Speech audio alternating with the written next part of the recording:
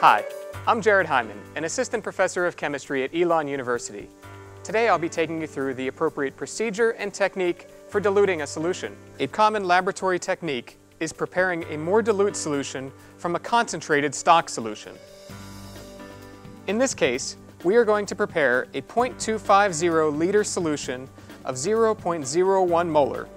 We know our stock solution has a concentration of 0.250 molar.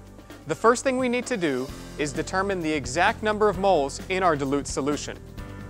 We know our concentration needs to be 0.01 molar or 0.01 moles per liter. Since we know our number of moles per liter and we know the volume we need, we can calculate that we need exactly 0.0025 moles of sodium chloride.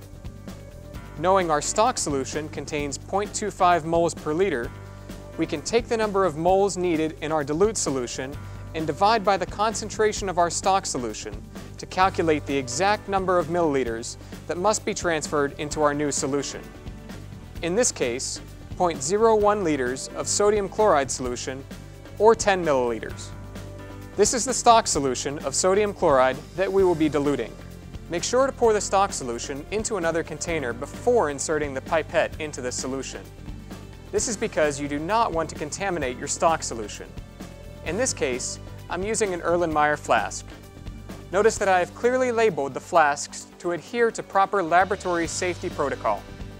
To prepare our dilute solution, we will take a 10 milliliter aliquot of our stock solution using a 10 milliliter volumetric pipette. To use the pipette, place the pipette in the liquid to be collected. Squeeze the pipette bulb and allow the liquid to rise up the pipette. You should allow the liquid to pass the line marked on the pipette, but before the bulb. Remove the bulb and place your other thumb over the end, creating a seal, and slowly release just the corner of your thumb, allowing the liquid to exit so that the meniscus is directly on the line marked on the pipette. This takes some practice, and you may need to use the bulb to pull more liquid into the pipette again. Never pipette by mouth.